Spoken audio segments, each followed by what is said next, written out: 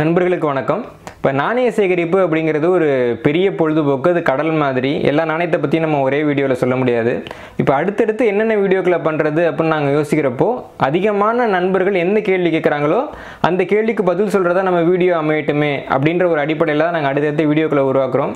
நம்ம பயிற்று படைப்பகத்தோட வீடியோக்களில் நிறைய பேர் கேட்குற கேள்வி என்ன அப்படின்னு பார்க்க போனால், எங்கிட்ட 1985 ஆண்டை சேர்ந்த ₹1 நாணயம் இருக்குது.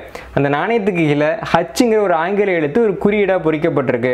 இந்த நாணயம் லட்சங்களில் விலை போகுதுன்னு சொல்கிறாங்க, கோடிகளில் விலை போகுதுன்னு சொல்கிறாங்க. உண்மையில் இந்த நாணயம் எவ்வளவுக்கு விலை போகும் அப்படிங்கிற கேள்வி தான் நிறைய பேர் கேட்குறாங்க. இந்த கேள்விக்கான விடை என்ன, வாங்க இந்த வீடியோவில் பார்ப்போம்.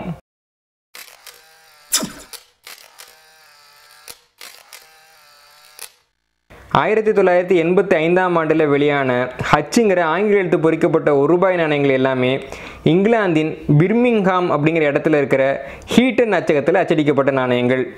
பொதுவாக எந்த ஒரு நாணயத்தையும் அதில் இருக்க குறியீடை வச்சு அது எந்த அச்சகத்தில் அச்சடிக்கப்பட்டது அப்படின்னு நம்ம கண்டுபிடிக்க முடியும். இது பற்றி ஏற்கனவே நம்ம ஒரு வீடியோ போட்டிருந்தோம்.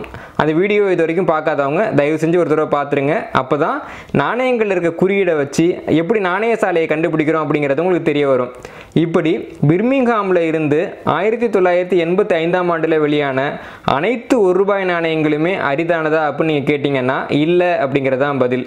பொதுவாக 1985 ஆண்டை சேர்ந்த ஹச் குறியீடு பொறிக்கப்பட்ட ₹1 நாணயங்களுக்கு எந்தவித அதிக விலை மதிப்பும் கிடையாது அப்படிங்கிறது தான் உண்மை. ஏன்னா இன்றைக்கும் புழக்கத்தில் இருக்கக்கூடிய நாணயம் தான் இது. ரிசர்வ் வங்கி இன்னும் இந்த நாணயத்தை செல்லாததை அறிவிக்கலை. அதனால் இந்த நாணயத்தை விற்கிறது வாங்கிறது ஒரு வகையில் குற்றம் அப்படின்னு கூட நம்ம சொல்லலாம்.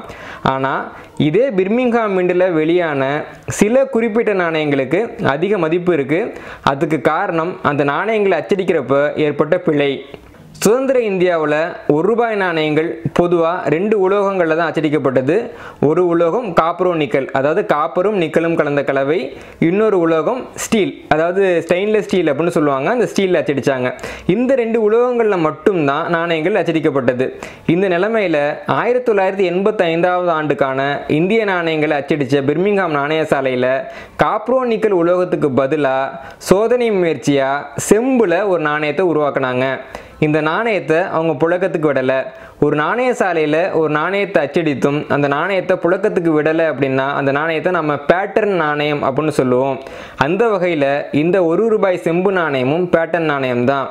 1985 ஆண்டை சேர்ந்த ஹச் குறியீடு பொறிக்கப்பட்ட செம்பினால் செய்யப்பட்ட இந்த பேட்டர்ன் நாணயம் தான் அரியது. மற்ற அனைத்து நாணயங்களும் அரியது கிடையாது. சரி, இந்த பேட்டர்ன் நாணயத்துக்கு விலை மதிப்பு ஏதாவது இருக்கா அப்படின்னு பார்க்க போனால் கண்டிப்பாக இருக்குது. கடந்த 2018 ஆண்டில் ஏப்ரல் மாதம் 21 மும்பையில் டோட்டிவாலா ஆக்ஷன்ஸ் அப்படிங்கிற ஏல நிறுவனம் ஒரு நாணய ஏலத்தை நடத்தினாங்க. அந்த நாணய ஏலத்தில் இந்த ₹1 நாணயம் பட்டியலிடப்பட்டது. 2.5 லட்சம் முதல் 3 லட்சம் வரைக்கும் விலை போகலாம் அப்படின்னு மதிப்பிடப்பட்ட இந்த நாணயம் கடைசியாக ₹2,50,000 விற்பனையானது.